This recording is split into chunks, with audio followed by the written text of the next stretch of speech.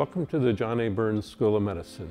I'm Dean Jarvis Hedges, and we're going to discuss learning communities and how they have impacted our curriculum here at the John A. Burns School of Medicine. Doctoring has changed, and also the way of training doctors has changed. It's become more difficult for us to sustain the interaction that patients and physicians have had. So the learning community itself will be one of the mechanisms we use to help the students with their patient-doctor relationship. You can't do it in a classroom. It has to be done through an interactive mode with small groups, and we are looking at how we can reintroduce some of that great high-touch connectivity between the student and the patients they care for.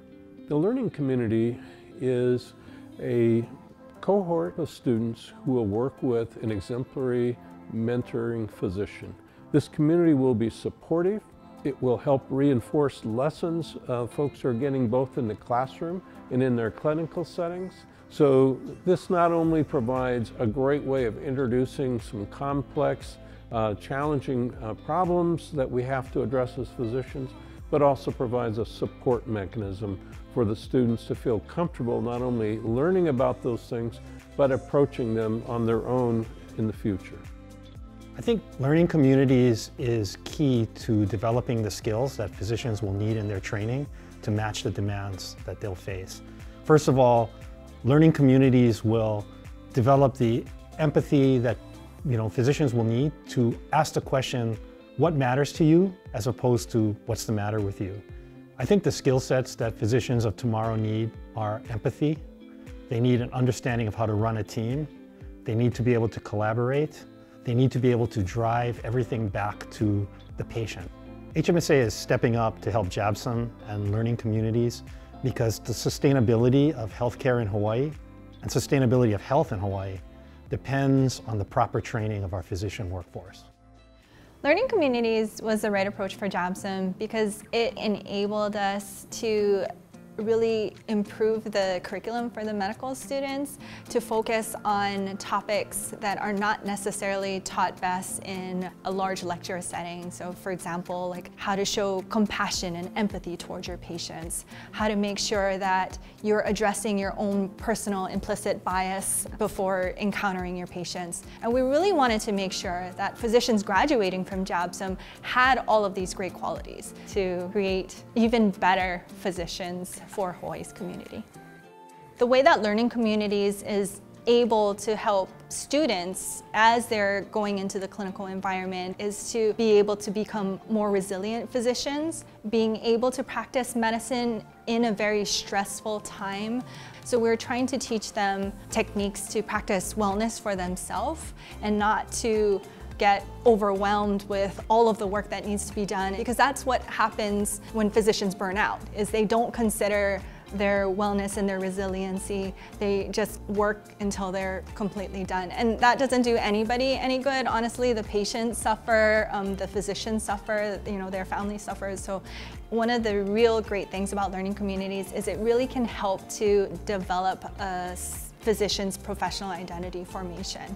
It can really make you understand all of the different components in medical ethics so that when you are faced with that very difficult patient case, you have a strong foundation in your own professional identity to be able to say, yes, I know what is the right thing to do and how to advocate for my patient.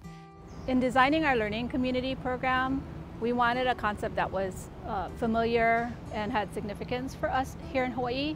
Each of our learning community groups is actually named after one of the 6 mokus on Oahu, which are large land divisions. And within those mokus, we have a Makai group and a Mauka group, and those are mentored by a faculty member. Each group has 6 students representing each level from 1st through 4th years. And we have an additional faculty member who helps to oversee their activities as well. And we hope that these students and these faculty members can develop a longitudinal relationship over the 4 years that the students are with us here at JABSOM. What we hope the students would do within our mokus is get to know the community, listen to them, talk story with them. Maybe we could help families navigate our complex healthcare system. Maybe we can work alongside them in the lo'i to help grow food for the community. We could also have our students, instead of just learning about how to improve our healthcare system through a textbook or a lecture, we can actually have them work with our community health centers. So really it's about establishing that relationship, growing that relationship, nurturing it, and helping the community in whatever way that they tell us is important to them. I think it's important for us to adjust our approach based on the population we're serving, because every population and every individual has their own story and their own history. And I think the better that we understand where they're coming from, the better we can care for them.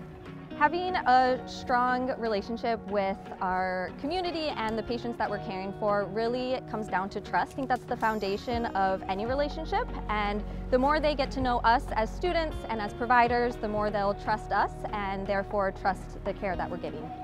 I think my favorite aspect of the learning community so far has been mentorship. We are able to not only get mentorship through my fellow classmates, the classes above and below us, but also through actual community providers, and to learn from these practicing providers who are seeing patients every day and to hear their experiences has really fulfilled this year. I think one of the biggest difference between my experience at JABSOM before learning communities and now being part of them has been those in-depth discussions with my classmates and with community mentors. We're really able to take a deeper dive into some topics that we might not have had the time to in class or through PBL, and really get to share each other's ideas and learn from one another. If we can accomplish our mission, which is really to train competent, compassionate, culturally sensitive physicians who are committed and connected to our communities, not only can we help to address our physician shortage, but we would do so in a way that allows us to care for the communities the way that they deserve to be cared for.